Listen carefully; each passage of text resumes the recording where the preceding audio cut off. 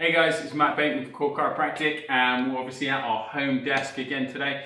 Here's an exercise that we actually call the Brugger Relief position. It's designed to try and just basically get the shoulders to relax down a little bit more, open the chest out, okay, roll the shoulder blades back, okay, and just get you to relax a little bit more, say every hour or every hour and a half when you're sat down. We get a lot of patients to do it just with no weights or no resistance at all. And what we get you to do is just turn the palms out and twist out so the shoulder blades actually get squeezed backwards, okay? And you hold that position, then engage the abdominals, push back into this chair just a little bit, about 50% of your maximum force, and then squeeze the shoulder blades together, okay? So just come back in, you squeeze back, abdominals in, and then retract the shoulder blades together. And just hold that for about 5, 4, 3, 2, 1.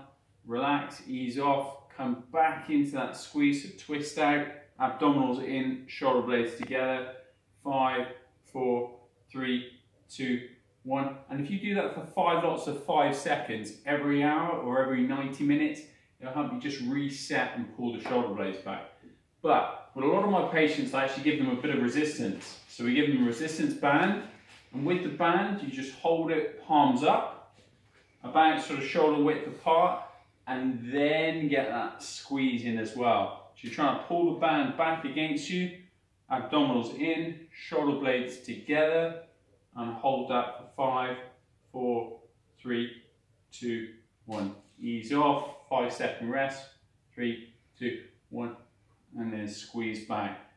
Bit of a modification of what we call the Brugger Relief position, but a really good way of getting a little bit more sort of relaxed shoulders in when we're working at what is not an ideal desk. Okay, all right guys, take care, enjoy, and see you later.